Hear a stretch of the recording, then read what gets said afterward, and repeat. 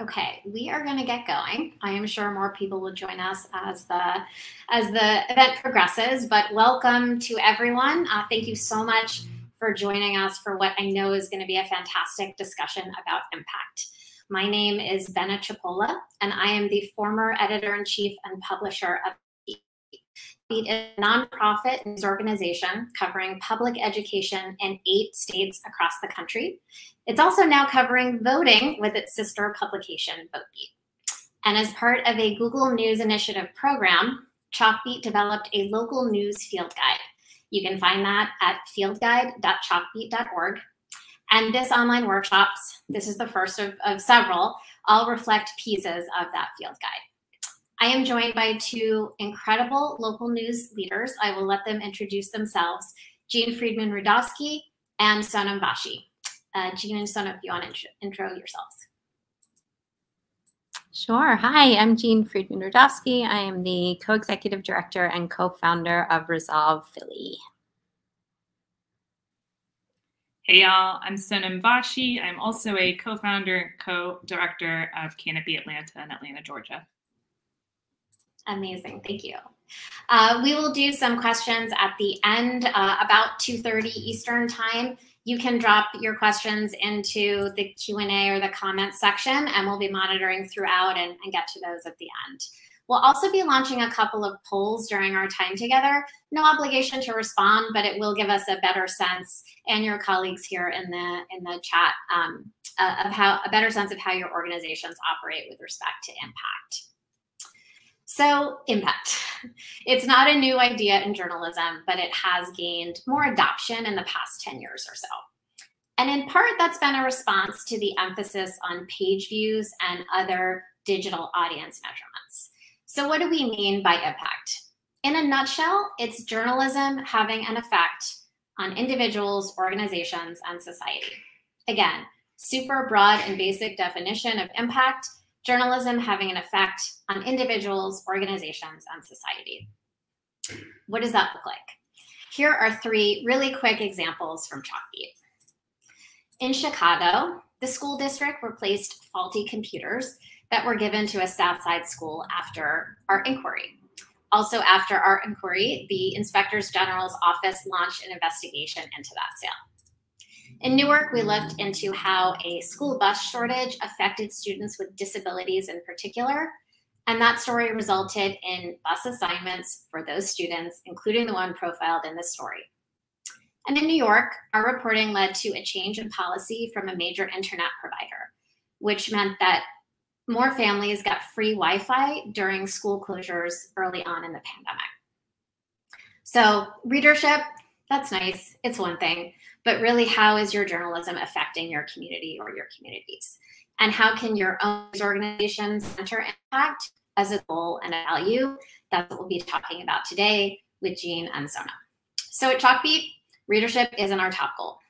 If people are reading our stories, that's really nice, we love it, but if nothing happens as a result, then we're not really doing our jobs. We want to provide information that helps people make decisions.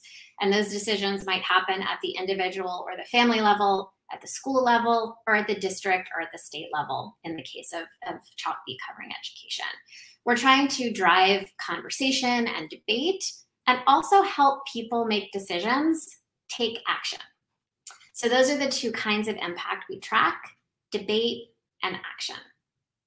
Curious to hear from both Jean and Sonam how they view impact at Resolve and at Canopy, and why it's important to their organization. Sonam, let's start with you.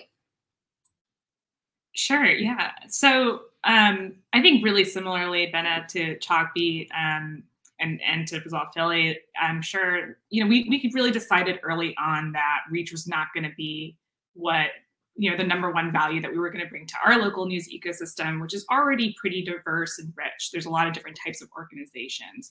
And I think, a lot of us that founded Canopy Atlanta, and there were a lot of us, I think we all came from experiences in newsrooms that made us pretty careful and wary about the types of incentives that focusing on reach and those types of metrics can set up for an organization, whether it's, kind of content mill type of work or that kind of thing. And so when we started, and even more so now, we were really thoughtful about building that theory of change of how do we intend for our work to make impact, and how can we build everything we do really around that. And so what ended up being centered in all of that, and I think what we bring in terms of our specific value, is about those relationships and the community and power and leadership that we want to see in Metro Atlanta. And so that's why our model, which is training based, so we're actually working with residents to produce the journalism that we put out, and that we're working with residents to choose the journalism that we put out. That's why our model looks the way it does. And so impact for us really looks at, that equipping and resourcing residents with tools to make daily decisions and shape their neighborhoods.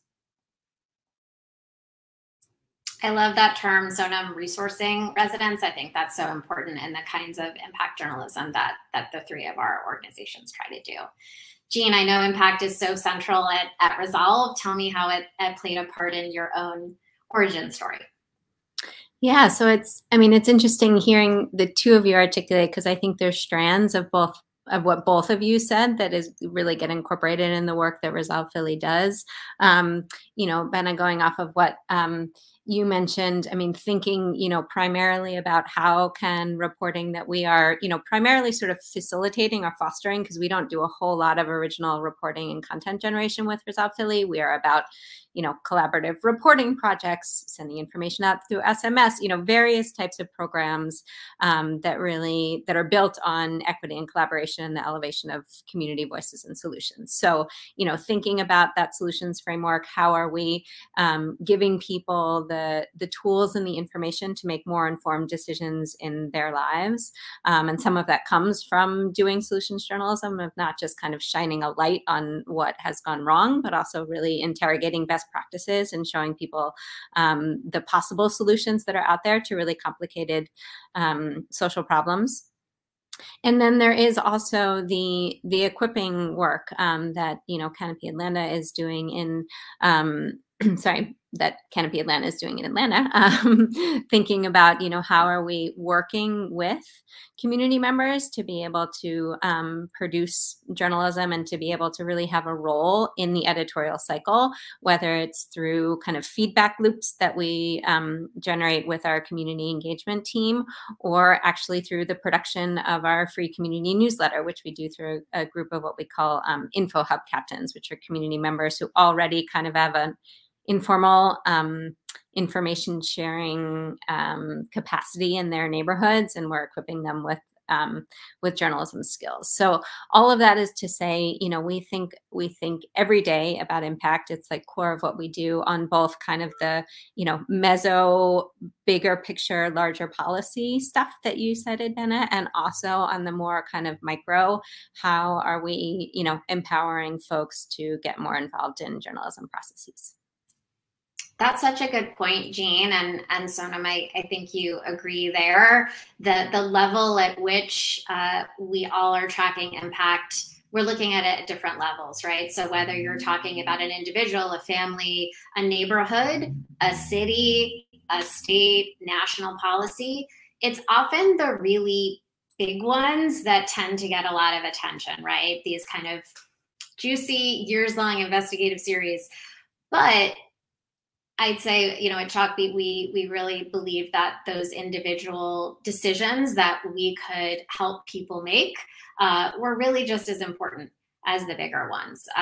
Men in the community to help someone, say, advocate with their child's teacher, as it did to have a whole school or a district policy.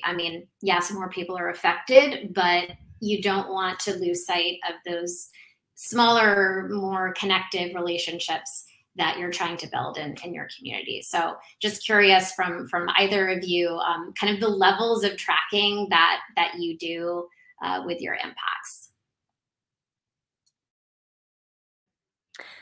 There's a lot of levels, sort of what we track. And I know Anne-Marie, who's sort of backstage running this show, has like a screen grab of our impact tracker, which is, I think there's, I don't know, 1,800 entries in there. We use Airtable. We love Airtable. But, you know, we are tracking, yes, everything. There you go. We are tracking everything from that, you know, big picture meso stuff to, you know, qualitative data that we get of the, you know, of just, you know, people responding to our text line saying, thanks, this was really helpful. This helped me do X, Y, or Z. We send out surveys on the text line to try to elicit that kind of qualitative feedback.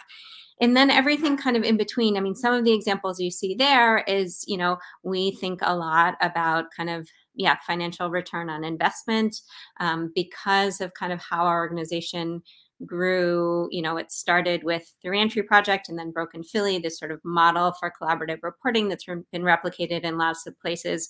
We also, you know, think about our impact on the journalism industry side. So thinking about, you know, replication, adaptation of things that we're doing. So there's a lot of layers there. And we have, from the beginning, kind of always deferred to tracking more rather than tracking less. Like we kind of have this joke within Resolve, like, if you don't think it, even if you're questioning whether it's impact, it is, put it in the impact tracker. And so that is why we have built such a large database. Thank you. I think there's also a screen grab of MORI, which is Chalkbeat's impact tracker. MORI stands for Measures of Our Reporting's Influence, as you can see on screen. It started as a WordPress plugin, similar to Resolve. It feeds into a spreadsheet. It's just Google. It's not even Airtable. And then when we moved off WordPress as our content management system, we moved MORI into this type form that you see on screen here. It still powers a spreadsheet. So someone on staff is responsible for maintaining, updating the spreadsheet, making sure the formulas are working. Everyone at Chalkbeat, though, has access to view it because we think it's really important that everyone feel like they're invested in impact. And that's whether they work in the newsroom or work on the finance team or the people team or any other team at Chalkbeat. We're all trying to achieve impact no matter what team you're on. And reporters and editors input impacts from a drop-down list of categories. And again, like we were just talking about, we did want to make sure that we included small scale impacts, so individual or family level, as well as those broader ones. And that's what we pull from that spreadsheet when we're in a public forum like this, or we're having an all hands meeting, or even reporting out to funders. Both the numbers, because it's nice to see those numbers tick up year over year, but also the stories and the anecdotes, right? Because numbers can't possibly tell the whole story of the kinds of work you're doing in communities. Sonam, I'm curious how Canopy tracks impact and how also for both of you, kind of the responsibility, the accountability issue in your organizations, and who is inputting, who's maintaining, and who's collating everything. Yeah, absolutely. I mean, I joked with Jean, I think, when we were talking last week, that she needs to put in her impact tracker the fact that we use ResolvePhilly's like framework for their impact tracker, which is publicly available, which is amazing.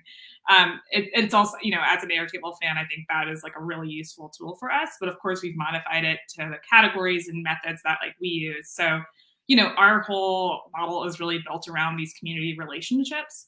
And so that takes a lot of capacity. That's still something we're figuring out. It's a challenge for us right now.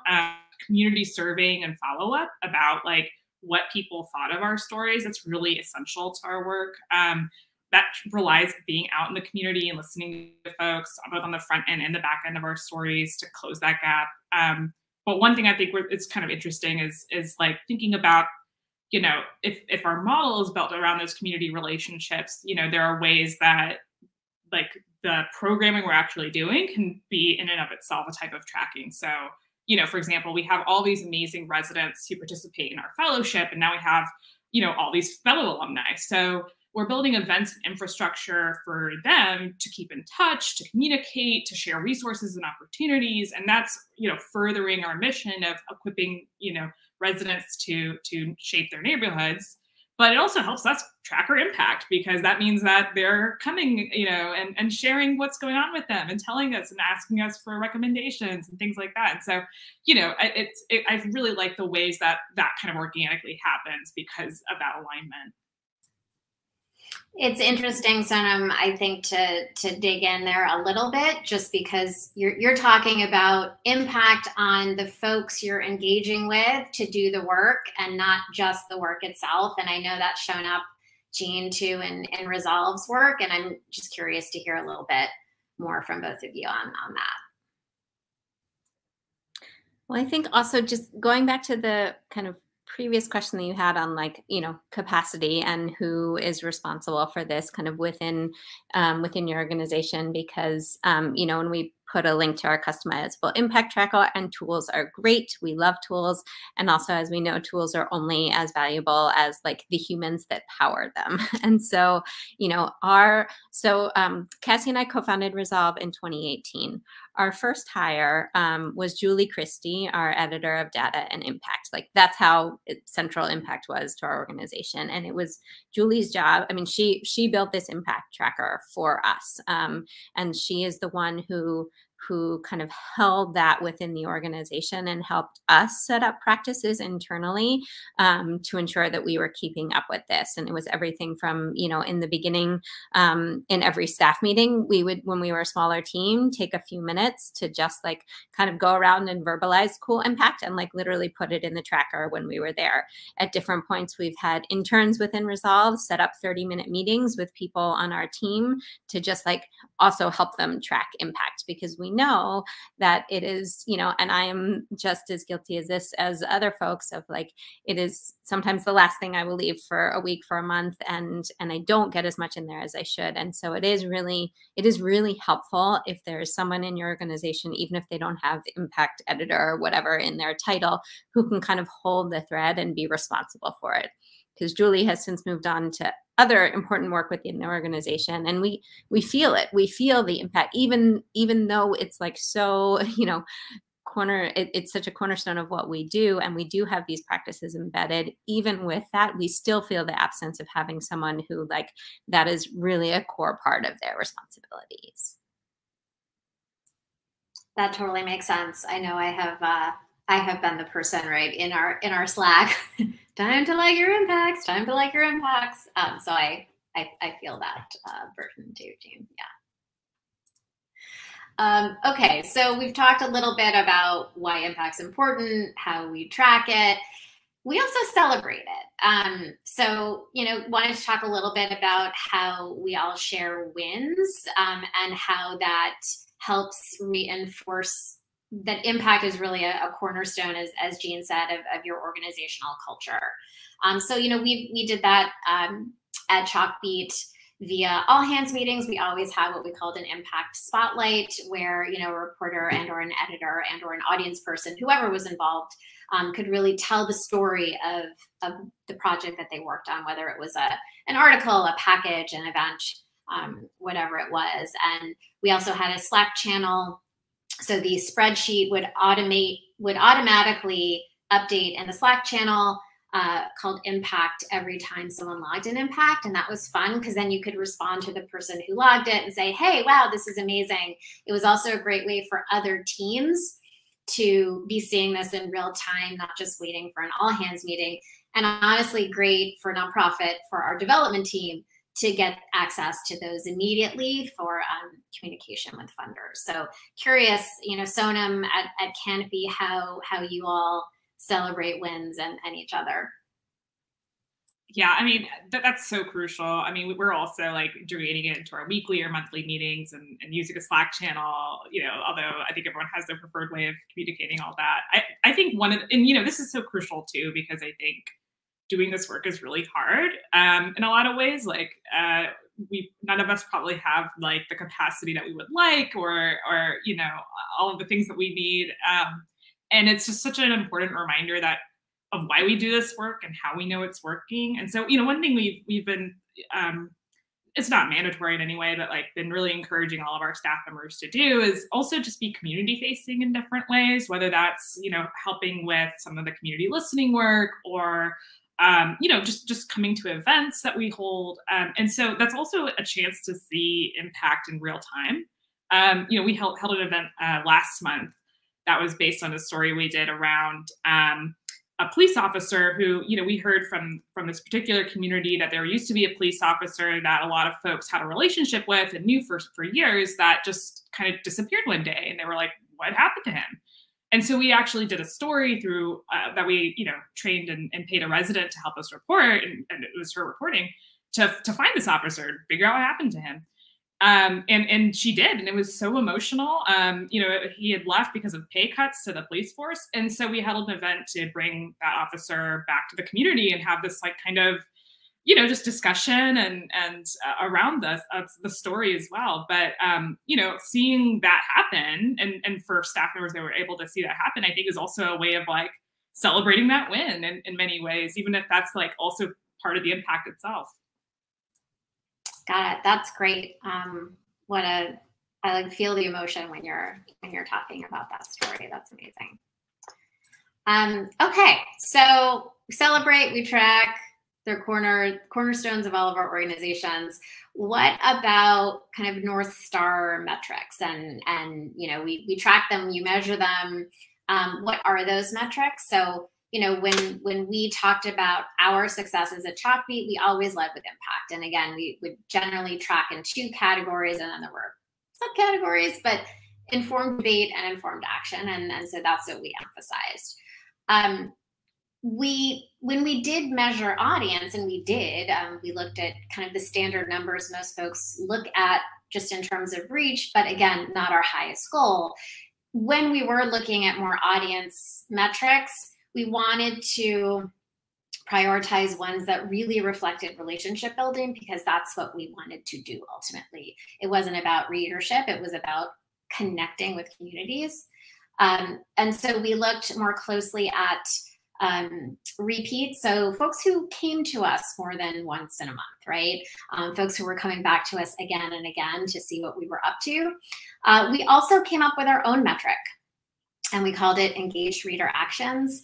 That included people who attended events, who were part of some of our SMS text messaging services that reported out school board meetings in a couple of our bureaus, and also folks who responded to call outs. So questions, you know, that we were posing to our communities, requests for input. Hey, how are you feeling about this topic? That would really help then guide our reporting.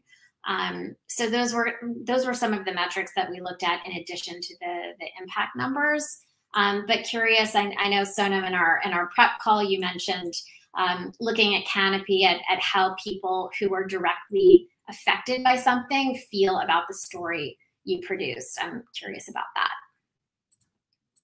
Yeah, absolutely. I mean, I think for us, you know, it's that like equipping residents to kind of shape their neighborhoods. So for part of that, you know, is that narrative change is what we hear a lot about. We're working with neighborhoods that feel like they've only been, you know, seen from a deficit mindset in many ways. Or like, you know, one person described it as like, well, news only comes when there's a shooting. That's when the cameras only come. And so for us, I think we're really thinking about how do we understand whether the stories that were chosen and shaped by residents actually led to that narrative change. And so again, that's where that community surveying is really playing a part, and trying to look at, okay, how, you know, maybe, you know, 6 months, a year after we do this kind of like set of stories about this neighborhood, what is the difference that was made? And so that involves not only surveying once the story comes out, but also over time and as we're kind of continuing a presence in a particular area. That's such an important point too, Sonam, the tracking over time, right? And not, again, going back to the idea of readership metrics that are very immediate, right? And you get this jolt of, oh my gosh, you know, 10,000 people looked at my story. That's nice. But, you know, 6 months later, what happened? And I know at Chalkbeat too, we've seen impacts happen 12 months after we did something. And that's really gratifying. You know, Sonam, as you said, if you're continuously in those communities working with people, and it sounds like Canopy is, right? And you're constantly listening and really kind of taking the temperature and seeing, okay, well, what actually changed, and did we have an influence in that change? Jean, how about it at Resolve? Any of this resonate with you? It does. And I just want to give another plug for like using Airtable to track this stuff, because there is a feature called Chain of Events where you can actually link impact that you have put into the tracker. So it's allowed us to tell a really wonderful story about our impact. I mean, there's impact that you can share with funders in your audience when it is, fits within a neat box. But what you guys are talking about is chains of events over time, that because we did this and then this happened and then this person followed up and then we had this conversation, and that is something that tool allows you to do, which is pretty cool. And yeah, I think that, for us, it's really thinking about is the information that we are providing useful in people's lives, right? Whether it's the information we send out over a text line or the collaborative reporting that we're facilitating through ResolvePhilly, whatever it is, thinking a lot less about reporting about communities and reporting for them and thinking about their information needs. And obviously, to be able to do that accurately and not just guessing, you have to develop those community relationships like Sonam was talking about, because we as journalists are trained to think that we, can identify good stories, and we can. And also a lot of those are based on assumptions that we have about what people want to hear, or audiences in our head who are frankly often male or white or, higher educated, whatever it is, this sort of imagined reader where we feel like we have to, report about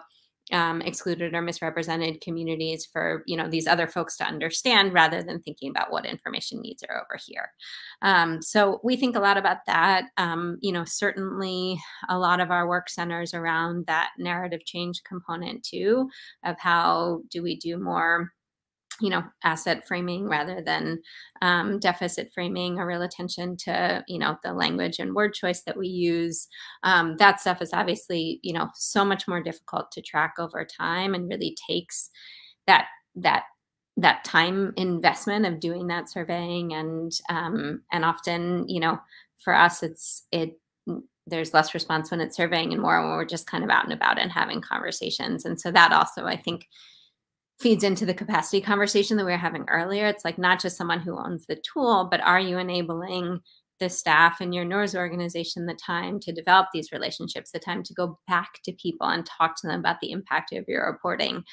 Because all of that is part of doing work that centers impact.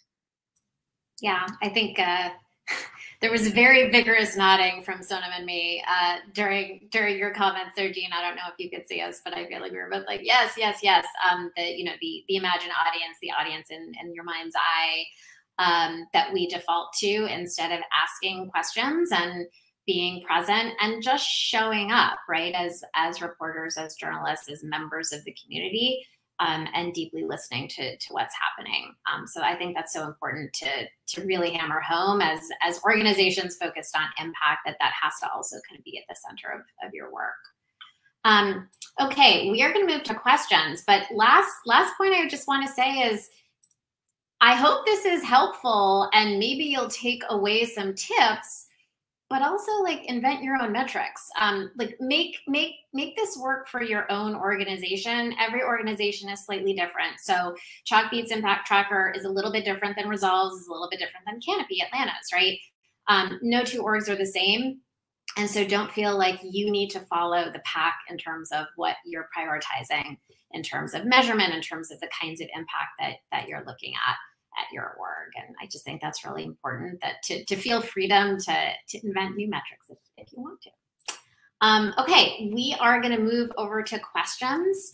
And we're going to start, I think Jean's going to take this one, about using impact wins in fundraising appeals and how that works. Yeah, it's really helpful to use, period, right? And you know, again, there are ways to make this easier if you have robust impact tracking within our impact tracker. When people go in to put in impact, there's like a checkbox about whether this would be useful in like grant reporting or external communications. And so people check it if they feel like it, you know, is useful in those circumstances. And then when Cassie and I are going back and doing grant reporting or we send out a quarterly update to all of our funders, just like, hey, here are things that are going on. We always have a place to highlight impact, and it makes the writing of those, you know, appeals or updates so much smoother and so much easier. But as I said before, it is so much about the stories that you're able to weave with your impact. You know, some speak for themselves, like the ones that Bene referenced in the beginning of just like, there was this story, there was policy change, but the other ones that are deeper, that are more complex, that are about behavior change, that are about, you know, equipping or resources folks in your community, they are harder to write into fundraising appeals. But I would challenge you to do so. And maybe it's, you know, maybe it's in an appeal, maybe it's more on the one-on-one conversations that you're doing with donors or program officers, but practicing weaving those in, because I think the more funders hear that is impact that we are aspiring to in the profession, the more they will be willing to support that kind of work. And as we said, like, this is resource intensive work because time is our most valuable resource. And so it takes time. And so the more we can use these stories about that deep impact to go after general operating support rather than project-based funding, to go after multi-year grants, whatever it is, the more we are going to be able to do this work long-term and to sustain it. 100% +1 to everything you just said. Sonam gave you snaps. You know, that kind of tees up our next question from the audience here. How do you avoid overprivileging types of impact that are more visible or measurable, and underprivileging impact that's harder to see or track? And I just want to echo Jean there in terms of the kinds of impact that you might use with funders in getting money and doing your grant reports, because it's really important that we're not overprivileging the sort of, again, like 2-year-long investigative pieces, but that we are really privileging the daily interaction and the daily kind of acts of showing up in communities. That is arguably more important in the long run. But Sonam, I think this question is perfect for you with all of your community listening and your surveys. Yeah, and you know, I think this is a really tough one, right? Because the incentive against us in many ways as an industry. But I think this kind of, for me at least, and this is just because I'm like a logic person, you know, not everyone has to be this way, but like I love, you know, I think being really clear again about that like change model that you're hoping your work does, or not even hoping that you know your work does. I'm sure everyone's work is making an impact, but I think the more you can clarify that, if you publish this story, if you start this program, like what are you hoping happens? Like what is that big picture thing? And like that's what you have to be measuring, I think, is like that's what you have to be delivering on, not the reach, not the and I think those are things that I think there are a lot of different ways to do that, right? There's no like one size fits all way, but I think that was something that really helped clarify for us. Like, you know, it doesn't matter that the story gets read by the most number of people. It matters that it gets read by people who are directly affected by it or who live in this neighborhood, and that they felt like, you know, equipped to do something else, to have some type of action, you know, I think is the language that Chalkbeat uses, or to you know, our conversation or some other next step, some intervention to help shape their communities. And so that helped us really narrow down what to prioritize there, and helped us understand that what we really need to be focused on are those really, you know, I hate even using the word small, but those kinds of community, resident, individual level interactions, but also understanding how to track them at scale. And that's something that we're still thinking about, is like, all right, you know, we're not the largest organization. So how can we balance like the fact that we are getting all this information back from folks but also don't, we don't have someone right now who's, I think assigned to do this all the time. So I think that's still a negotiating process, but one that I think we take really seriously. I will add on to that and also address something I saw come up in the comments. I mean, in terms of how do you, avoid overprivileging, I think it's just, even if, for example, if you, have a grant report where they're asking certain questions about your impact, even if they are not asking about the impact that you want to tell them about it anyway. I guarantee there's a place on the forum where you can just wax poetic about the things that you want them to hear.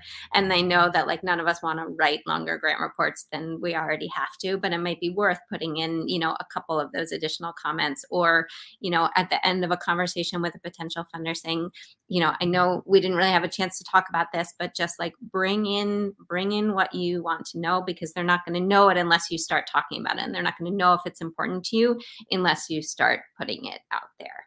And then I saw in the comments, we are not able to do like a live demo of the impact tracker that we have, but definitely reach out to me. My email is jean@ResolvePhilly, because folks on my team are available to do workshops for impact tracking and other resources within the field.